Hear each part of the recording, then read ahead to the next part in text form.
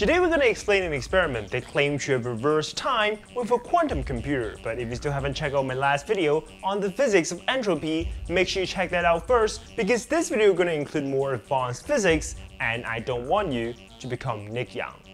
In Tenet, we have all sorts of inverted objects, be it bullets, cars, or even people.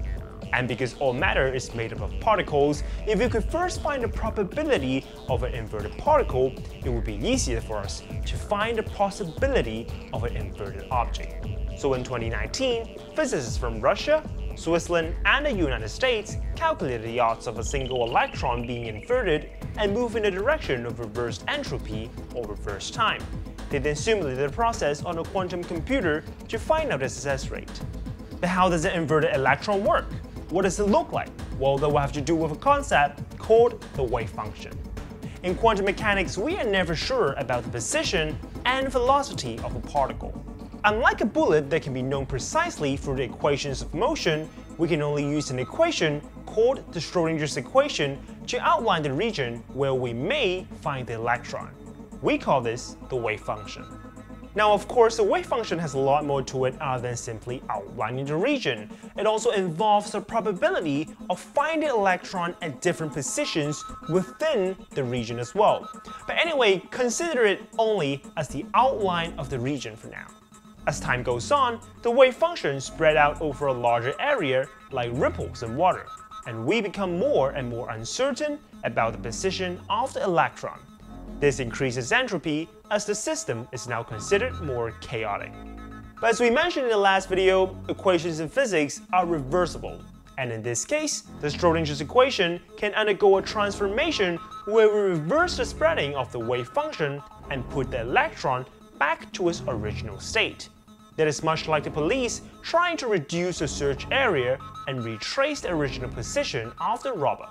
Although an inverted electron cannot be observed in nature, researchers have found that it is theoretically possible due to random fluctuation in cosmic microwave background.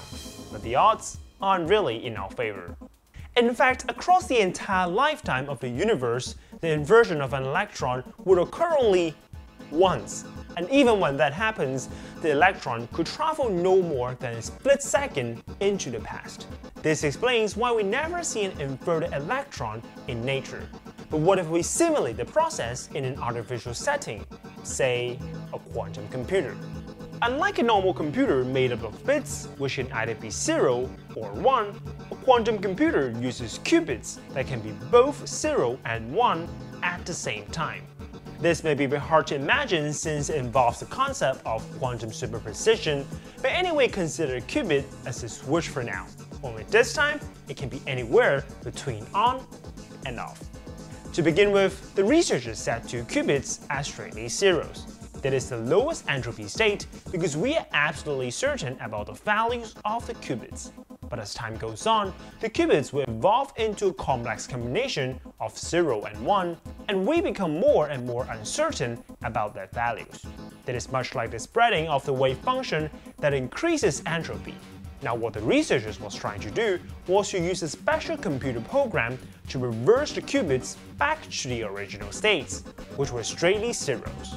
Although you may think that it's hardly an experiment because everything's just on computer, just remember that qubits on a quantum computer are literally made up of particles, and the computer program is just nothing more than actual microwave pulses that simulate cosmic microwave background.